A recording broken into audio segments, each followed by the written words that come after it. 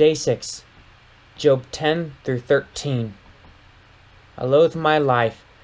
I will give free utterance to my complaint. I will speak in bitterness of my soul. I will say to God, do not condemn me. Let me know why you contend against me. Does it seem good to you to oppress, to despise the work of your hands, and favor the designs of the wicked? Have you eyes of flesh? Do you see as man sees? Are your days as the days of man, or your years as a man's years? That you seek out my iniquity and search for my sin? Although you know that I am not guilty, and there is none to deliver out of your hands fashioned and made me, and now you have destroyed me altogether. Remember that you made me like clay, and will you return me to dust? Did you not pour me out like milk and curdle me like cheese? You clothed me with skin and flesh.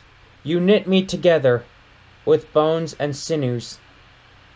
You have granted me life and steadfast love, and your care has preserved my spirit. Yet these things you hid in your heart. I know that this was your purpose. If I sin, you watch me, and do not acquit me of my iniquity. If I am guilty, woe to me. If I am in the right, I cannot lift up my head. For I am filled with disgrace, and look on my affliction. And were my head lifted up, you would hunt me like a lion, and again work wonders against me. You renewed your witnesses against me, and increased your vexation toward me. You bring fresh troops against me. Why did you bring me out from the womb? Would that I have died before any eye had seen me, and were as though I had not been carried from the womb to the grave. Are not my days few? Then cease and leave me alone, that I may find a little cheer before I go. And I shall not return to the land of darkness and deep shadow, the land of gloom like thick darkness, like deep shadow without any order, where light is as thick darkness. Then Zophar the Naamathite answered and said, should a multitude of words go unanswered, and a man full of talk be judged right? Should your babble silence men? And when you mock, should no one shame you? For you say, my doctrine is pure, and I am clean in God's eyes. But oh, that God would speak and open his lips to you, and that he would tell you the secrets of wisdom, for he is manifold with understanding. Know that God exacts of you less than your guilt deserves. Can you find out the deep things of God? Can you find out the limit of the Almighty? It is higher than heaven. What can you do? Deeper than Sheol. What can you know? Its measure is longer than the earth and broader than the sea. If he passes through and imprisons and summons the court, who can turn him back? For he knows worthless men. When he sees iniquity, will he not consider it? But a man that is stupid will get understanding when a wild donkey's colt is born a man. If you prepare your heart, you will stretch out your hands toward him. If iniquity is in your hand, put it far away, and let not injustice dwell in your tents. Surely then you will lift up your face without blemish. You will be secure and will not fear. You will forget your misery. You will remember it as waters that have passed away, and your life will be brighter than the noonday. Its darkness will be like the morning, and you will feel secure because there is hope. You will look around and take your rest in security. You will lie down, and none will make you afraid. Many will court your favor, but the eyes of the wicked will fail.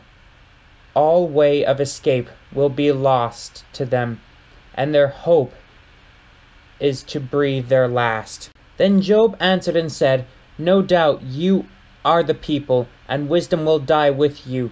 But I have understanding as well as you. I am not inferior to you. Who does not know such things as these? I am a laughingstock to my friends. I, who called to God, and he answered me. A just and baseless man, am a laughingstock.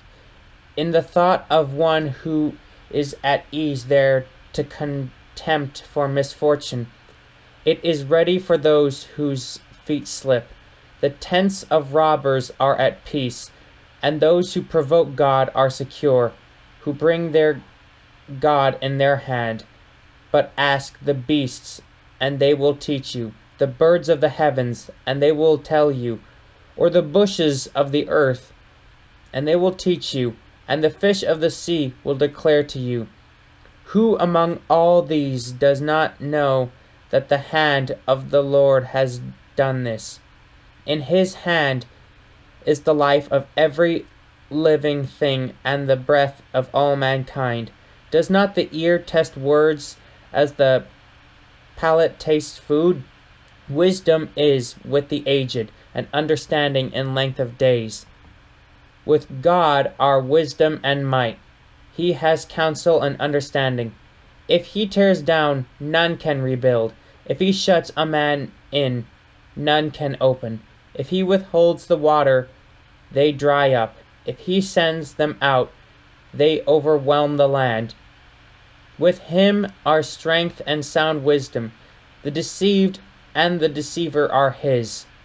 He leads counselors away stripped, and judges he makes fools. He looses the bonds of kings and binds a waistcloth on their hips. He leads priests away stripped and overthrows the mighty. He deprives of speech those who are trusted and takes away the discernment of the elders.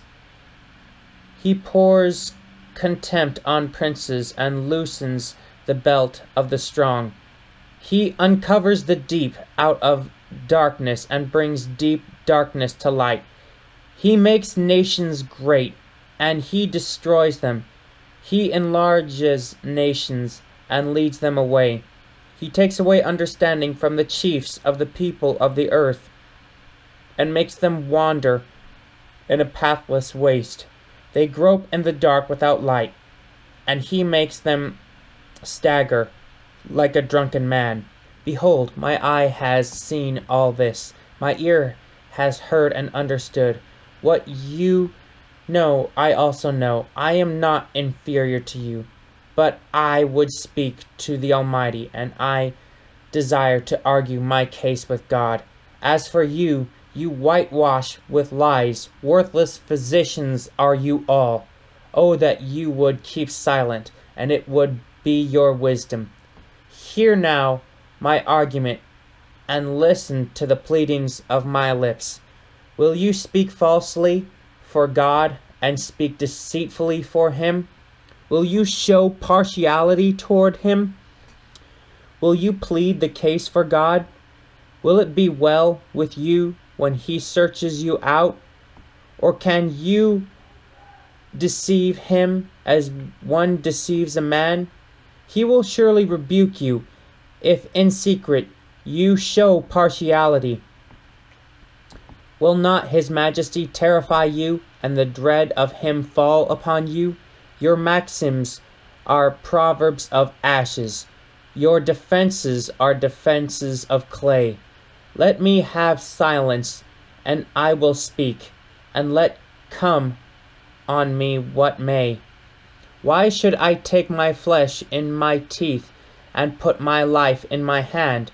Though he slay me, I will hope in him. Yet I will argue my ways to his face. This will be my salvation, that the godless shall not come before him. Keep listening to my words, and let my declaration be in your ears. Behold, I have prepared my case. I know that I shall be in the right. Who is there who will contend with me? For then I will be silent and die. Only grant me two things, then I will not hide myself from your face. Withdraw your hand far from me, and let not dread of you terrify me. Then call, and I will answer, or let me speak, and you reply to me. How many are my iniquities and my sins? Make me know my transgression and my sin. Why do you hide your face and count me as your enemy? Will you frighten a driven leaf and pursue dry chaff? For you write bitter things against me and make me inherit the iniquities of my youth. You put my feet in the stocks and watch all my paths. You set a limit for the soles of my feet. Man wastes away like a rotten thing, like a garment that is moth-eaten.